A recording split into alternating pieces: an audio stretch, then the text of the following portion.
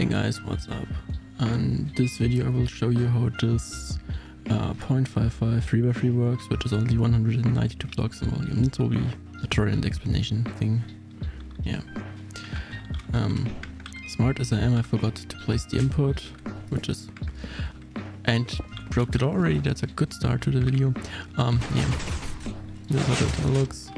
It is not the fastest 3x3, but it's like I tried to make like a decently fast one and a decently small size, and I think I succeeded at that part. Now, I also forgot to turn off chat because I'm a moron. And I forgot that synergy is weird. So, yeah. You will need 36 solid blocks for the hallway, 22 for the wiring, and 7 transparent blocks as well for wiring. And there's no color coding in the store because it's too simple.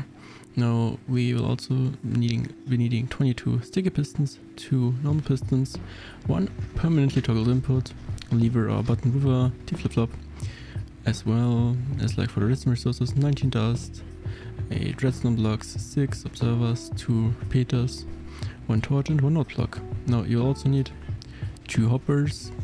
Now technically one of them just has to be a hopper, the other one can be any container, literally any. But yeah, I'm just using a hopper, so it's like this thing, but you can like use a chest or something, it's way cheaper.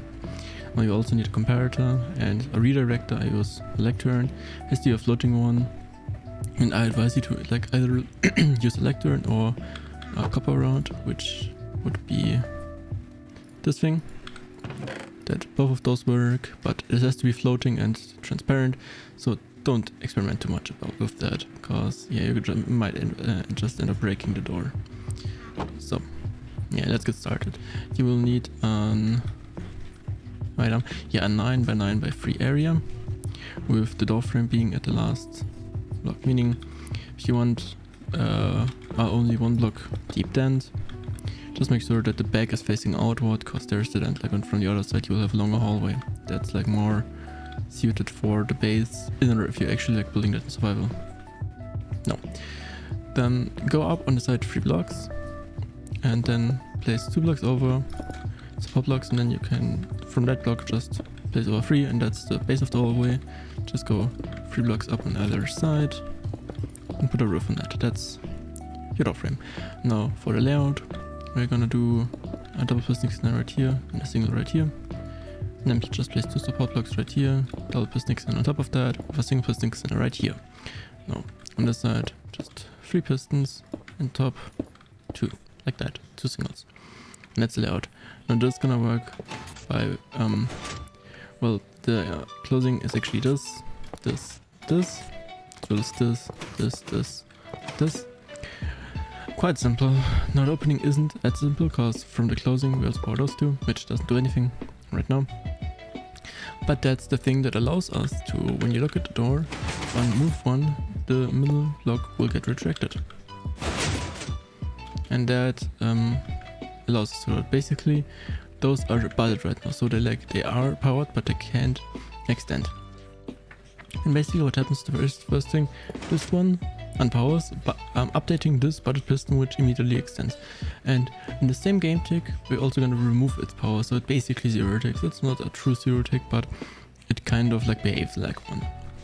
And after that, we immediately also do this. So yeah, it's not that hard to, I'm gonna show it one more time. Yeah, basically power this, and then the same game tick, basically the same delay. We'll come on that later, because that's not 100% true. Basically the same delay, this one retracts and so. So like this happens all on move 1. And then just run power everything else and do like a retraction. But this one gets budded, so like the double bottom piston doesn't get fired. Basically something like this happens. Yeah, but not exactly that. Now, as we both need to like power and unpower this in the very first move, we just place our input for dust line of redstone right here, put a lever right there. And that's the first move of opening and closing. Now, the very next thing we want to do is power this. And for the opening, this needs to retract with a very specific delay. 3 game ticks, if I'm not mistaken. And that delay is kind of not that easy to get. And I'm just using the retraction, like as a piston retract with 3 game ticks, and I'm using that delay like to have to my advantage. Basically, that means we have this going here, and this only instantly on the closing. This turns off instantly on the opening. So there's a piston right here, a redstone block. Piston here, a redstone block. As you can see, this has this is a bit late, but here it works perfectly. Now, obviously, this does not restrict it, but we're gonna build that later. But what you can tell is that this is quite slow, and it's actually too slow for the other edge. So we need some other way to power this on that edge, and that is, we can just do that with an observer, which gets powered from this block, which butts that. And to like update that, we also put a piston right here, and just reset that. And this does that, but also spits it out. So we just need to like cancel the second pulse of, like when this is to power up here, that pulse we need to just cancel by powering this piston in time, so that that pulse basically gets drowned out. But before we can care about that, we need to retract in this position this block from here to here, and we're gonna do this via this block. Now we need to do this within the same game tick, so like with the same delay on a visual standpoint, but that actually is a different delay when you take the game processing or like scheduling into effect, which basically we're having 3 block event delay, which sounds like what the hell. Basically, this piston, when activated, has 1 block event delay, or has no block event delay because it immediately extends. Meaning that, for example, if we have 2 pistons like this, which is a very cool example, I'm just gonna make this. This one will always extend first, because like via the dust update order, this has more priority. And so the game processes this first. Now what we can do is we can go up and then update the piston, and like this, and now the other one extends first, and that's because, well, this one gets extended first, and you may think that this one will get extended at the same time, but this one only updates this. So while scheduling, this one is scheduled later. For example, if we now do both, this will again be prioritized. Then if we do something like this, adding 3 block event here, this one is again prioritized. It is a weird mix of dumb stuff. And basically we just need 3 block events between this piston retracting and then this one like extending and retracting to generate a 0 tick. I'm gonna do that by placing a support block right here and a sticky piston right here, with just a regular block on its face. Now you can just grab one of the hoppers and block that, and replace that with a redstone block for now. Because look what happens. This in theory works. Problem is that this would get updated by top pistons moving, which would also update this. Because it's buttered, and that's not what we want. So we kind of need to change that. And that's why we have a normal block right here. But obviously that block does not power this piston at this spot, and that's why we have another block right here with a comparator on top of it that reads this. And I didn't mention it earlier, but you need a junk item, because I'm a dumbass. Yeah, this gets powered, and this does the retraction. Now we only need to do this retraction to drown out the other pulse, and that's actually quite simple. We're just gonna do it with 3 observers from this piston. So 1, 2, 3, and that does that. So if you look at this like this, it's actually not that bad. Yeah, it could be faster, but yeah, this was size optimized. Now, a little problem, not really. This piston turns off and on. Yeah, like this piston doesn't matter right now, but this retraction from here to here has to happen at 6 bad. Look, with 6 block event delay. And that is actually not that easy to fit.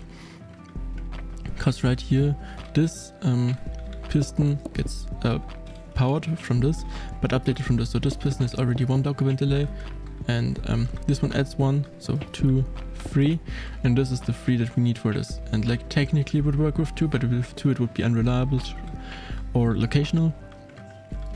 That's why everybody uses 3. You also don't need more than 3. However, we also need 3 from this now. And in other doors, you could do is just have like another like chain happening from here, and that would also block event delay. But we can't do that here, just because of space. So we need to make another 6 bad chain. Now, luckily this one also adds 1, so we can reuse that. And to just get the signal over here fast and efficient, we just put a block right here. Because you can't have a redstone block here, because that would butt this thing. That's what we need. Just 2 solid blocks here and the 1 redstone torch. And that's how we're gonna get power to here. Now, we're gonna go up 1 and immediately down again. It seems really unnecessary, but it's not. But for now, just place a block here that's powering the signal. Now, this may seem like this is just the only purpose of this. It looks cool, but that's actually not the case. Because we're gonna place a transparent block right here, and it goes up like this, powering the bottom piston. Then we're gonna go up 1 again, and with a transparent one up again. And this powers those 2, but does not butt this one. That's why we need this. So that has its actual use thing. I'm gonna go up 2 more into a block with a redstone block. Adding, so far we've added 1, 2, 3 bed. We need 3 bed from this to there. And that's doable. Now we can already place the floor in here. If that's more convenient for you, don't have to. But making this wall is I'm just gonna place everything in because it's easier to build in. Now, 3 bed. That means I'm gonna put a redstone dust right here, piston right here. That adds another bed. That one just goes into a chain. 1 more red. And then again, I'm just go down 1 block here. And 1 more bed. This is enough bed now. If we put dust here, because it gets powered over that.